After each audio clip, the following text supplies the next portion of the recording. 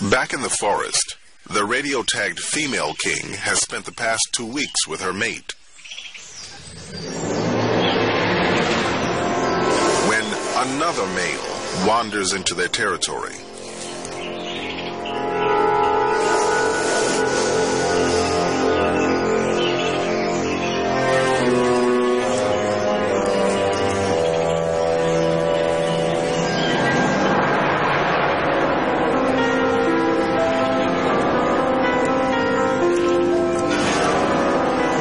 Breeding season, when two male snakes collide, everything is on the line.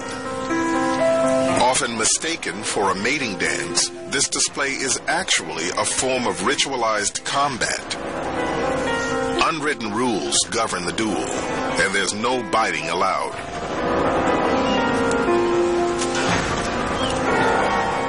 Rising higher than a meter, each tries to pin the other to the ground.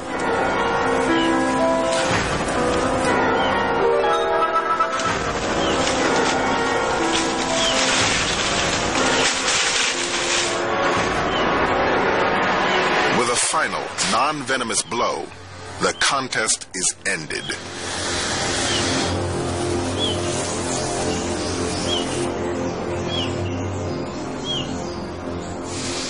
The resident male has lost, and he must leave his territory and his mate. And to the winner go the spoils. Like all males this time of year, this snake seems to have only one thing on his mind: sex.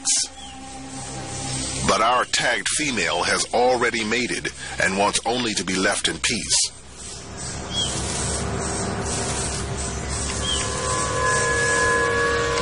Unfortunately, she is about to play out a horrifying scene.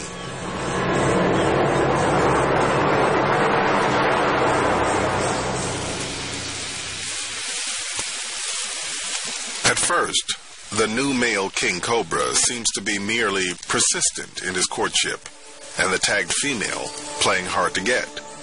But she's carrying another male's eggs. Is it possible he senses the rival's offspring? For whatever reason, his intentions turn from mating to murder.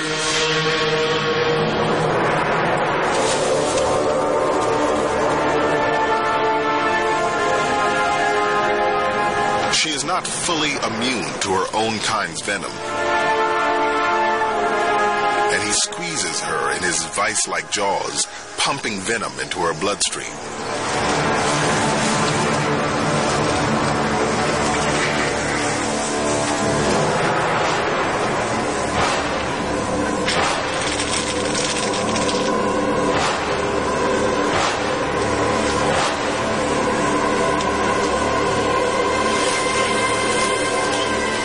Death does not come quickly.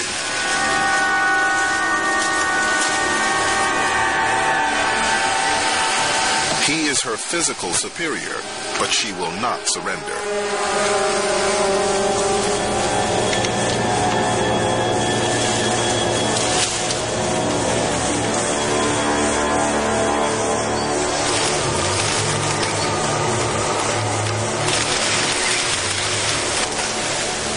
After more than a half an hour, with every ounce of life left in her, she begins to roll.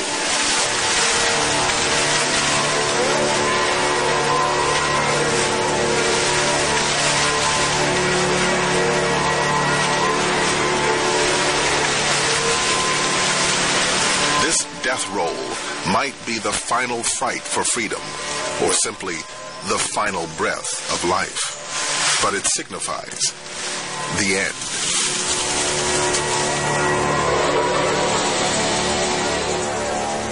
After 45 minutes, the queen is dead.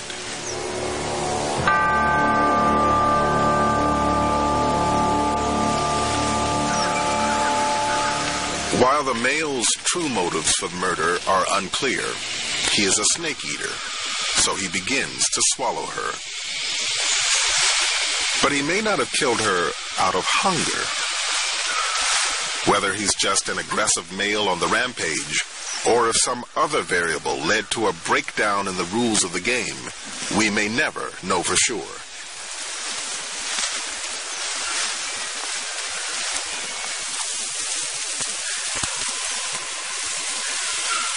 But the pregnant queen is too large, and he cannot swallow her. So he regurgitates her lifeless body and pushes on.